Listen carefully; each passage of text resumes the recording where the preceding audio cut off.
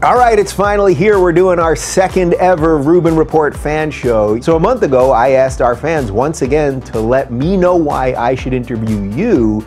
And I got to tell you guys, you did not disappoint. We received about 3,000 responses and ended up selecting 20 of you, which believe me was not easy to do.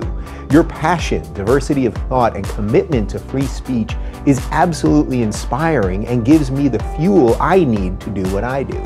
We did our best to pick an eclectic mix of people from all over the world, and I think you're going to really dig the group of people that we chose to interview. Oi, Dave, tudo bem? If I had to put myself on a spectrum, I'm a little bit to the right of Attila the Hun. You wrote, I am a gay, mixed race, white/Latino, transvestite Trump supporter. Gender identity is who you feel you are, and sexual orientation is who you like to get naked with. On a personal note, I just want to say how truly awed and humbled I am by your submissions. The fact that you watch this show, that you share it with friends and family, and that you are engaging in the battle of ideas yourselves really makes me putting myself out there worthwhile. You can say, oh, somebody said something mean on Twitter, or somebody said something mean on Facebook, but it's not the same thing as somebody coming to your doorstep with weapons saying, we're going to kill you because you're not us. There has to be something for me to be actually bisexual and also Muslim. There has to be a place for me. We don't have a right to free speech the way you do in America. It's not enshrined in our Constitution. I'm honored to have such an incredible fan base that is not only connecting with me,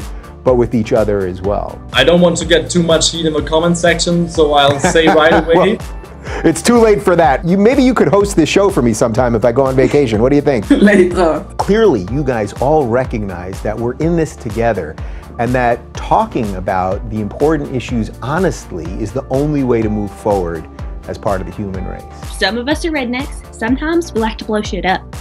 But that does not make us all racist. People tend to use the word victim as if it's a status, so it's something they cling to that defines them, rather than just being something in the past that happened to you, which is how I prefer to look at it. What I've been taught to be through the lens of my life, it just doesn't make sense anymore. The second ever Rubin Report Fan Show is here.